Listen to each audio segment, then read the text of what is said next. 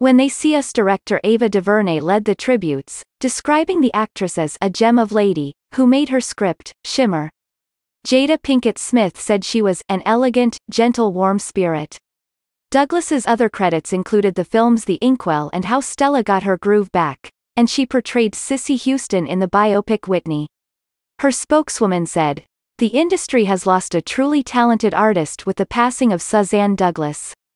She touched everyone who knew her and was lovely in every sense of the word. The family appreciates your support and asks for their privacy during this difficult time." Friend and author Stephanie Perry Moore paid tribute on Facebook, writing, "I got to stand beside greatness. Suzzanne Douglas Cobb, I love you, dear lady. Thanks for always checking on me and for showing me elegance and grace walking. I've got a heavy heart, but I'm blessed to be a part of the legacy you touched. I am better because I knew you.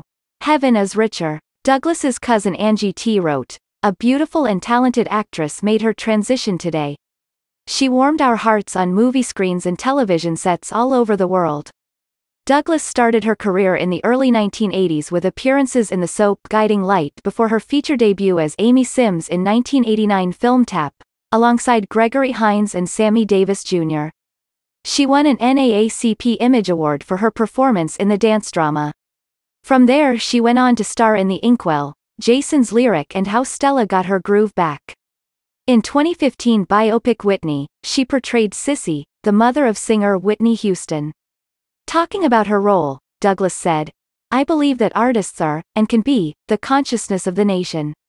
We have a social obligation to tell a story that creates dialogue that allows us to grow and change." She played Jerry Peterson in The Parenthood, which ran from 1995 to 1999 and followed the ups and downs of a middle-class black family in Harlem, New York. Douglas also had guest roles on shows including The Good Wife, Law and Order, Criminal Intent, NYPD Blue and Touched by an Angel. Most recently she played Grace Cuffey in When They See Us, based on the true story of 5 teens from Harlem who were falsely accused of a brutal attack in Central Park. Thanks for watching. Like, share and subscribe.